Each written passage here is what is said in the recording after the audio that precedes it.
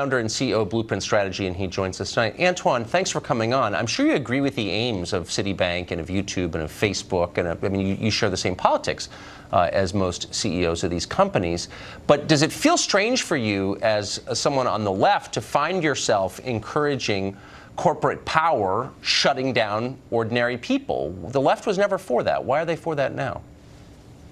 Well, before I'm on the left, before I'm anything political, Tucker, I'm a human being. And what I do know is I know what it's like to, but let me finish. I know what it's like to have to bury someone who you love due to being killed in a church in Charleston, as I experienced almost 3 years ago. I also know what it feels like to see a do-nothing Congress and elected leaders across this country, both at the national and local level, not act after we've had these senseless shootings, mass shootings we've had in this country. So I appreciate the courage of the business community, business leaders who have stepped up to say, you know what, if Congress in Washington, D.C. does not want to do anything, if General Assemblies across the country do not want to do anything, then let's lead by example. Let's be on the right side of history and do something that the people we serve want to do. Because the truth of the matter is, so you agree with our corporate masters that democracy is stupid, and why would you wait for actual voters to weigh in here? Tucker, I am not going to use the language of corporate. I'm not going to use the language of corporate masters. Are you going to let me finish, or are you going to continue? No, I'm just asking you. I guess you don't. We don't believe in democracy anymore. You have to let me.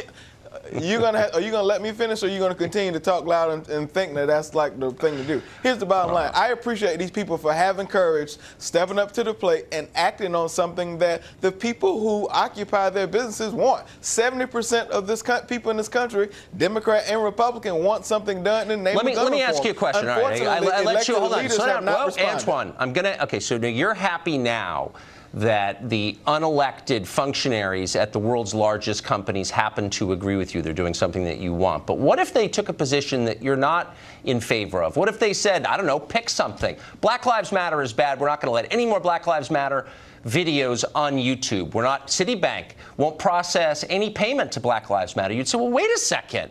You control all credit cards, you control all videos, and you shut this down. Maybe you might feel differently. Can you see why there's perhaps a flip side to this?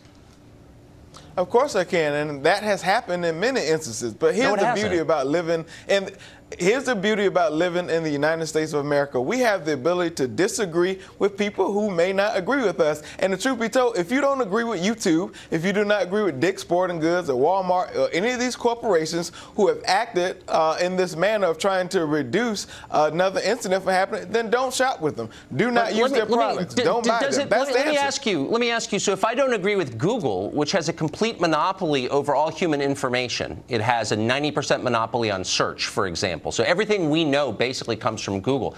If I don't agree with them, I don't really have a lot of places to go. I mean, nothing against DuckDuckGo. As a liberal, does this level of corporate power, this concentration of power in the hands of a very small number of rich people, that doesn't bother you at all? Well, I'm not a liberal. I think I'm Antjuan Seawright, a person who has a political opinion, number one. Does it bother you? Number two, I agree with corporations who are stepping up to the plate, answering the call that some of our elected officials do not have the courage to do.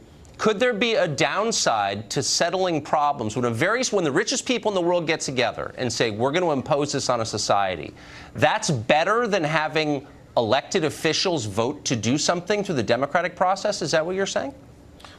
What I'm saying to you, Tucker, is the fact that we are 3 years from Charleston, 6 months from Vegas, a month or so from Parkland, and I don't know how long from some of the other mass shootings we've had, and nothing has been done in the name of trying to change the conversation. So therefore, Tucker, you know as well as I know that if a small group of people get together, that number will grow and something can be done. And I think that's what's happening. When a small group of billionaires decides to shut down speech, corporations are going to be on the right side of history. Okay, yeah, we'll see. Antjuan, thank you. I appreciate it. How about reasonable people, Tucker? This is a Fox News alert. White House National Security Advisor H.R. McMaster is out of a job. He'll be replaced by former